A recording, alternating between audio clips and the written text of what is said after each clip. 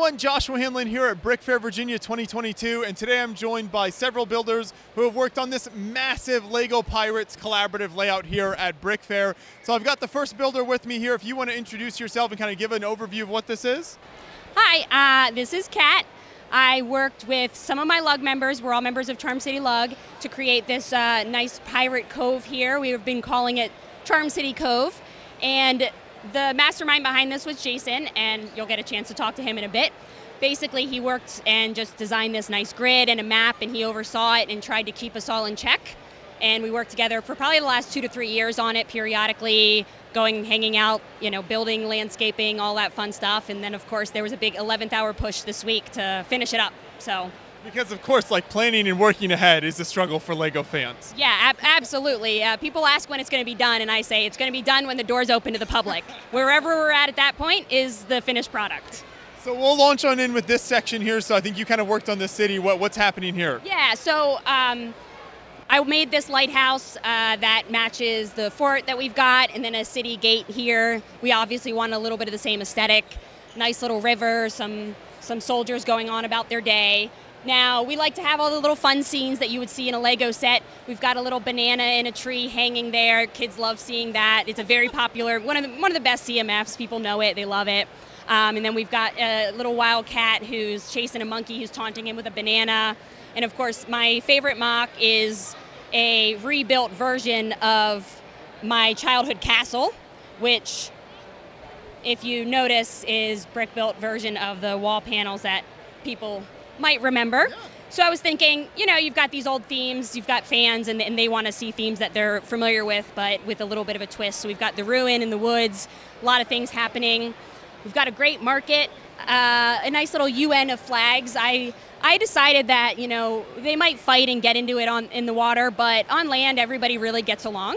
So I try to put figs from kind of different eras of both castle, pirates, islanders, and all of that. They can come, pick spices, get their whatever flag pertains to them, fish, and then obviously what would a pirate cove be if when you lost a hand you weren't able to grab a hook from somewhere and a parrot, and then everyone could just drink together here, hang out, enjoy some food at the bar, get along, park their canoes or whatever across, and go from there. So I built most of the buildings in here. The small one on the end I didn't do, and this church I didn't do, but we try to keep it random. It's not anchored in a specific time or place. It just feels like something you would imagine as a child. It's not Nassau, it's not San Juan, it's not any specific pirate town or from a media franchise. So. Yeah. I mean, the whole thing looks spectacular, and I like a lot of these buildings here, so point out maybe some of the details on some of these that you worked on. So I build, obviously, sporadically, randomly, and all over the place. I built that actual yellow one on, I believe it was for LegoCon 2021. I did a little stop motion of kind of how I lay out different possibilities for architectural details and things. I wanted a lot of bright colors. Obviously, it's easy to kind of do a pirate town in all browns and things like that, but my thought is when these places are first built, they're new, they're shiny, they're great, they're not all ruins and things. Again, I try to keep it a little bit international, not anchored in a time, and of course I also base my builds on what is available on the pick-a-brick wall. So that coral building ended up being the 1x4 tiles with the studs on either side, and I just had to kind of do some snot building to make it work as a building. I tried to keep it a little bit modular so that as I'm placing it, because obviously I didn't build half of this until this week, and I never put it out. So I didn't really know where anything was going to go before I got here. So I try not to build things that are connected necessarily. So for example, this building here will come up and the little bar area is not part of it. And it's the same with the teal building. The little add-on there is not part of it. So if I need to switch it to a different side, I can make that decision in the moment when I get here. You've got the old king going through a carriage. We've got a nice little board of possible commissions that pirates could take. And obviously swords, food, all the essentials that you could need. Now, I also want to give a shout out. You've got the parrot obviously represented here, which looks fantastic, very on brand. You also have your nails color coordinated with the buildings there. I should have switched the building's location. So I did pick colors that are specific to my 2 favorite buildings because details matter. This is key. Yes. And then this is cherry. So a nice young man named Everett came by, and he gave me about 30 minutes of notes on how we could improve this. It was very helpful, so thank you, Everett. Very much appreciated.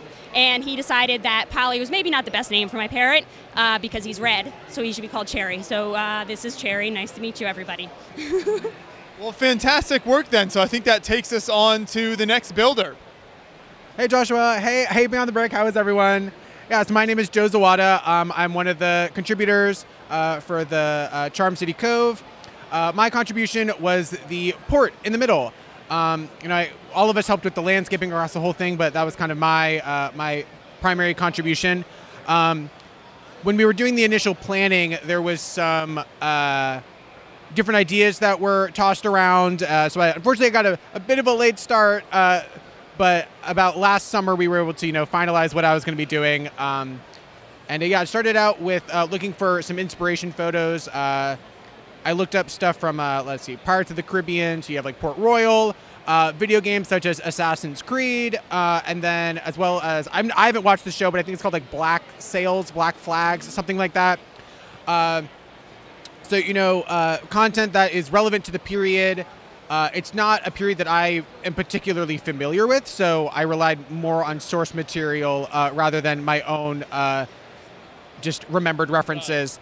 So I felt that, with all the ships, they needed some place to, come into port and offload their wares and, import and export. That's how a lot of these islands operated to, Shipping centers. Yeah, shipping centers, to, integrate themselves into, the world in economies of scale. Yeah, so, you have all sorts of, you have a fish market. I always try to incorporate, some fun and levity. So instead of, your standard little silver minifig fish, I decided to use the Mario, like, collectible minifig fish. So you have, like, a cheap and that purple thing. Yeah, you have all sorts of good stuff. One of the real quick, I really like the roof on that building as well. Thank you. Yeah, they're the Wolverine claws in dark tan. Yeah, I got those a few years back. They were for some build years ago that got scrapped, and I was like, oh hey, I need a thatched roof. Might as well pull these out. I have like 10,000. I did not use all 10,000. I still have plenty more to use at some point. They'll get to it eventually. But it was a great time to build. One of my build is unfortunately in the dead center, which means that if anything falls, it stays there. So, we do have lots of, animals and minifigs that have, fallen to, things such as scurvy, malnutrition, dysentery, the whole lot, unfortunately. But, it was a tough time. Yeah, it was a tough time. Life expectancy is, we should be grateful, for modern medicine. These, pirate folk, they didn't have the luxuries of, I don't know, Claritin Clear. I also really like the building on the end there and kind of the tiling to create the outside walls. Thank you. So most of my references were more like British. If I'm wrong, no one in the comments correct me. I don't care. I'm just putting that on the record. You'll be talking to yourself. Most of my stuff that I rely on and build and more familiar with is like Tudor and more like British, style of architecture. But as things were kind of coming together, we started incorporating more French influences. And so what I kind of started doing was I was finding lots of French colonies used, painted wood siding, like horizontal siding, and they were using colors like blues and grays rather than your browns and your tans that you would see in British architecture. So yeah, that's kind of how it came together. So there's like multiple cultural influences. To tie it together, I added some flourishes on, all the buildings to kind of make them more cohesive as a group, to make this like general Western Central European influenced port. And I like the ship just off the dock right there as well. I think is it coming to unload some cargo? Yeah, you have to have Goombas. I think they're called a Goomba. They're offloading Goombas to the continent, to the new world. Foreign visitors. Yeah, some Koopas, some Goombas, all sorts of goodies. That's where they got the cheaps. Mm-hmm. It's canon. Right. Yeah, I forgot about that. Thank you for creating that through line for me. They're bringing the weird Mario fish. There we go. Well, great work. Thank you. Thank you so much. So we'll keep moving down here, and we got a little bit more like a landscaping area. It looks like we've got a couple of guys roaming around here heavily armed. I like that, of course. You can see some like village figures out there. But then as we move to the beach section here, we start to get to a much more fortified area. So we've got our next builder here. If you want to introduce yourself and what did you do? Yeah, I'm Jason Miller, and so I built, this is my take on the old El Dorado Fortress, the old Lego Fortress set. So it basically takes up 12 of the large gray base plates, and it's got over 200 soldiers inside the fortress. And unfortunately, you can't see it because it's, again, in the very middle, but it's actually fully detailed. If you can see through the windows and everything, you see the governor is having dinner, and that's his bedchamber in there also. It goes into officer quarters after that. There's a grand staircase, there's barracks on the first floor, there's a kitchen, there's a dungeon, there's the warehouse that has lots of warehouse goods that no one can see. So because we can't get the lid off because it's over there under the crane and it's in the middle. You guys went too expansive with it. Yeah, well, so I started out building this in my basement, and then it was like so massive, like, well, we need to go bigger. And then we're like, well, it kind of needs to go bigger. And then, well, let's kind of square it off. And so then it went bigger. And so, 150 of these great base plates later, here it is. So down in the little cove where the pirates are, making their getaway and everything, headed back over to Cat's little cove island here. There's actually a little pier inside there, and there's a secret staircase that goes all the way up to the base of the jail and everything. So they're escaping. So that's the idea there. One of the other things is that I did on this is like the flowers, the vines. So those are the old from the old Octan's gas stations. Just the fire or the like the nozzle piece for the green for the what is it called, the gas lines. Yeah. Yep. So and the flowers are all on there just being held on by friction. That's it. So they're not tied on, nothing like that. So you could like pull it right off, but they're actually on there really, really good. But I love the flowering vines, all the foliage. We went crazy with that. We stayed up like lots of nights making trees, and it takes a long time to do all that. And so Kat and I were just making flowering vines like crazy. I love the way you incorporated like the walls of the fortress into the rock work there, and how seamless that is. It really gives this idea that it was kind of built into the rock. Yep. So if you actually go back and look at the old El Dorado Fortress, you're going to see like that big pre-molded base plate that has it, but that's kind of how Lego did it back in the day, of the walls coming right out of that old molded rock work and everything that they did. We come to the first of several very impressive ships here now as well. So what can you tell us about the ships we have throughout here? So this is a take on the Silent Mary. This was actually a Lego set, but if you remember, the hull was unfinished and everything, and it was about half this size. So of course we had to make it bigger because bigger's better, right?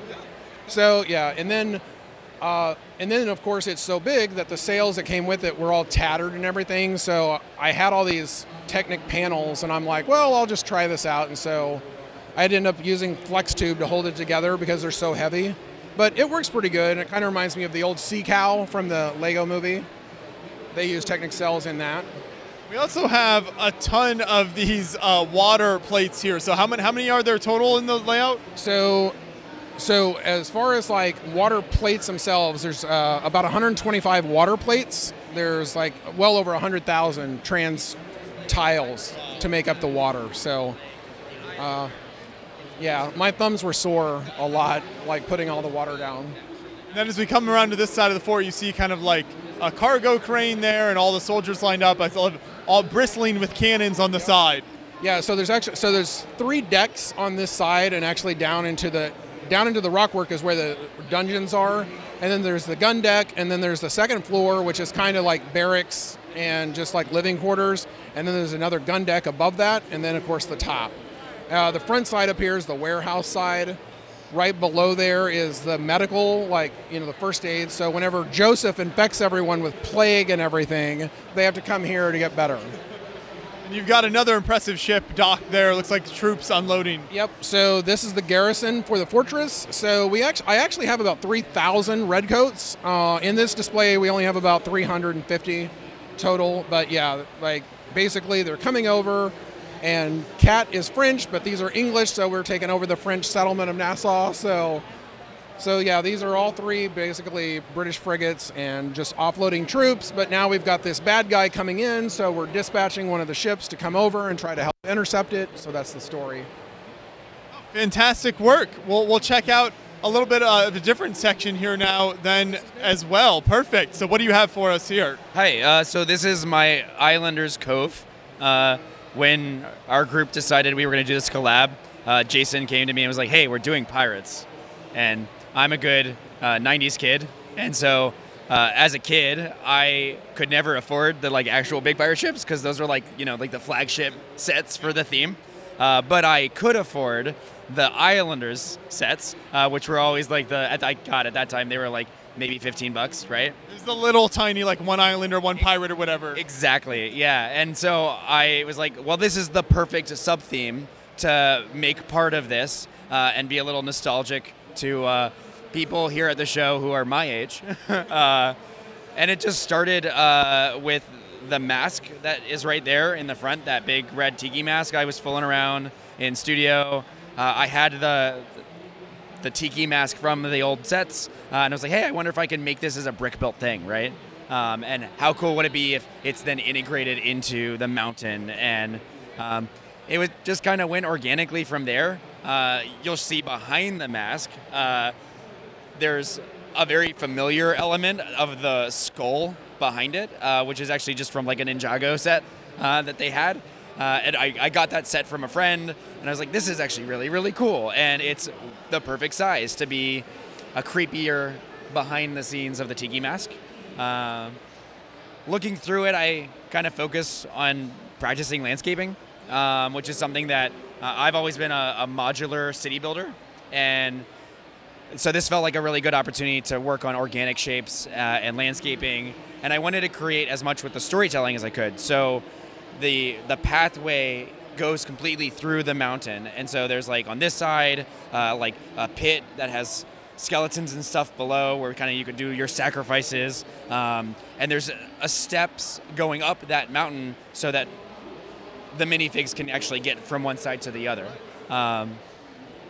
The fun little thing, in addition to that, is the very back of the mountain has a guy hanging off of it. And it was like 2019. We had like a gift with purchase. That was one of the brick-built larger Lego bricks, like a 2x4. And I was like, hey, that's really cool. How funny would it be if the Islanders were like, rather than like an Easter Island head, they were building giant Lego bricks. And so he's like carving it out of the side of the mountain. The hut on the other side of it has another guy finishing up the sculpture, right? But yeah, it was just a lot of fun collecting all of the old Islander minifigs that are very hard to find now, and looking for ways to build a set that has play features and little hidden items like a treasure chest hidden under the tiki mask and things like that. So one of my favorite elements from those sets was always the printed canoe, and I know you've got one on like the back corner there as well.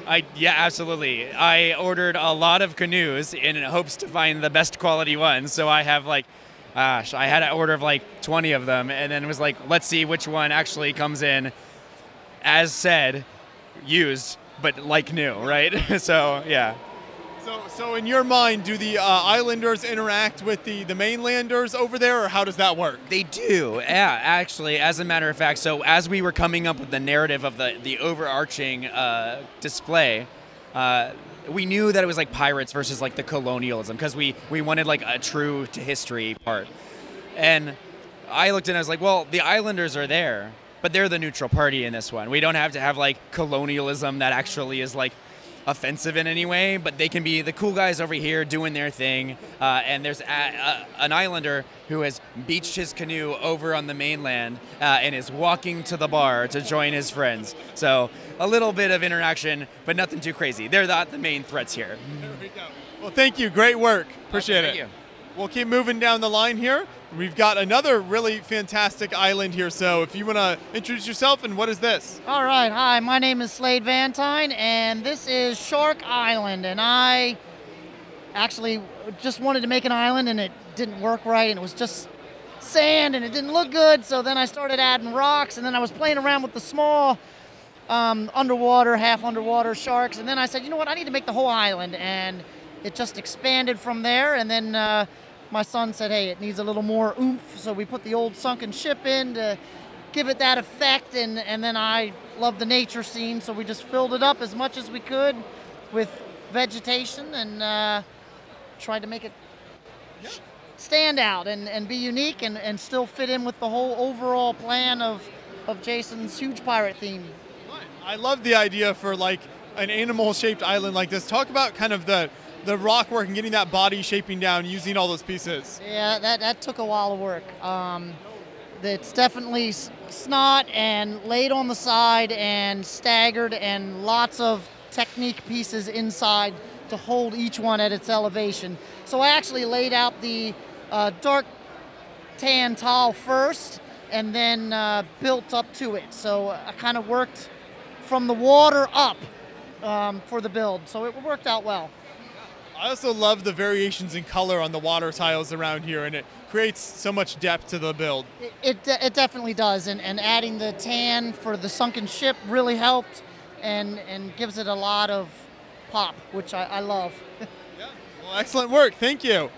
So as we move down, you can see another fantastic view of the fortress there as well, with the ramp going up there, very reminiscent of the original kind of El Dorado fortress that is based on. Kind of see into the courtyard a little bit there, and all of the soldiers getting ready to protect themselves against any potential threats as well. But we've got another fantastic island that we'll move over here and show now. So another builder, if you want to introduce yourself, and what do you have? All right, my name is Kevin Dark. I'll be honest, I am not as good at scenery building as my fellow builders. So with my island, I wanted to go with more of telling stories with minifigs.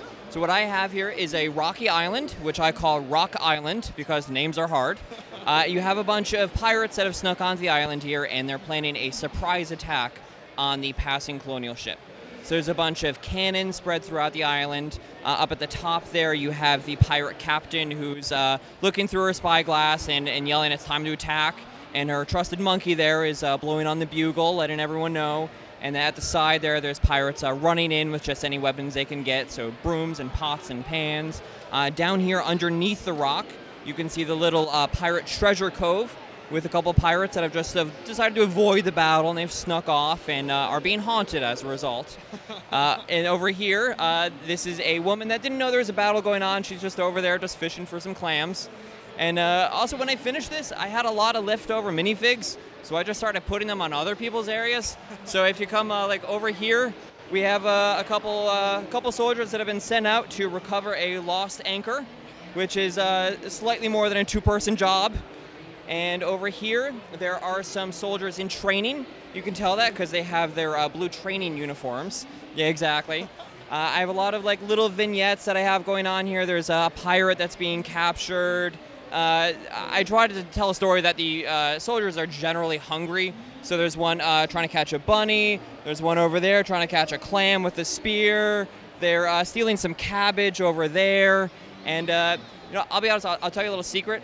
This whole build, most people look at it and go, oh, this is about pirates. Or, oh, this is about the fortress and colonial soldiers, stuff like that. It's about one thing, and that's the banana in the tree. The banana in the tree, this is what the whole build's about. Everything else, it's just filler, because the one tree didn't seem like enough. So we just kept building out to really kind of make it a full build. Context is key. Exactly. You need the context, because if it's just a banana in a tree, you're like, well, where is the tree? Is it in the Caribbean? What time is it? Where does it take place?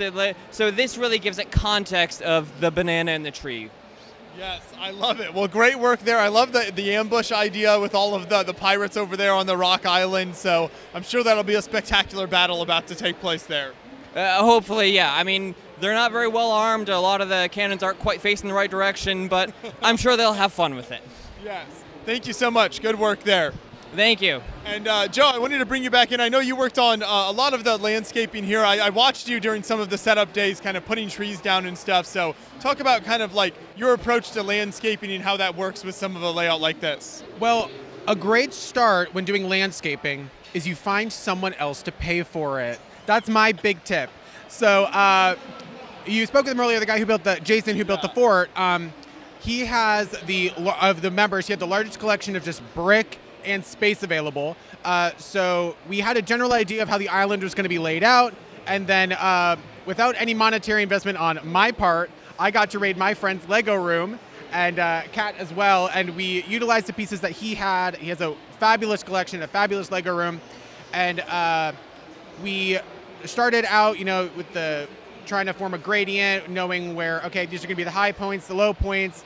We have the trodden earth where there's going to be high traffic. So yeah, that's kind of where we started, is kind of a mental map and then a physical map of kind of where we wanted buildings and where we expected, elements to take place. And once you have that in line, you can start mapping out, little scenes and where things would make for, good interest points. Because, as a big display, you want areas for people to look at all over the place. You don't just want all the interest at one spot. Individual stories kind of sprinkled throughout. Exactly. So once you have the stories and the general idea, then you can start formulating a plan for the landscaping. So I think we started in the corner near the town for the main island, starting with, the creek that you're now seeing. That's where we got started, planning with the water going into the main cove, and then the pathway going into the town. And then once we got through here, the elevation that we established on this side kind of formed the rest as we moved along the way and through the rest of the town. Yeah. I also love the different tree variations you guys have here as well. Thank you. Yeah, our buddy Jason, he's like the social media savvy one of all of us, and he takes a lot of time researching, great techniques that we can utilize on all of our displays. He put a lot of thought into this, and it was able to, give us a kind of a general consensus of kind of, this is what our vegetation is going to look like, palm tree type A, B, and C, to make, a beautiful cohesive display where the vegetation, makes sense. Fantastic work. So what was the final count on how many people were involved in the layout? So there were 6 people who had mapped out established areas, and then we had, I think like 2 or 3 more people who had, standalone buildings. And then while we were on site, while we were spending days working on it, we had a few more people who, friends of ours who wanted to get a mock in, wanted to get, a little scene in. So, you might have seen it. There's people building sandcastles that we can credit our friend Bailey. There's a Bionicle Island. A buddy of ours, Will, makes Bionicle mocks, and he's like, hey, I have a palm tree island. Can I throw it in? So at the end of it, we probably had maybe a total of 10 bodies who worked on it. A lot of people helping us at the show, but the core group was 6, and then a phenomenal group of folks afterward who really helped it come together at the end on site. It's a whole spectacular layout, so thanks to you and everyone who put in all the work and effort to not only build but also get this massive layout set up at the show here. It looks spectacular, so thank you, and can't wait to see what you all do in the future. Yeah, thank you so much.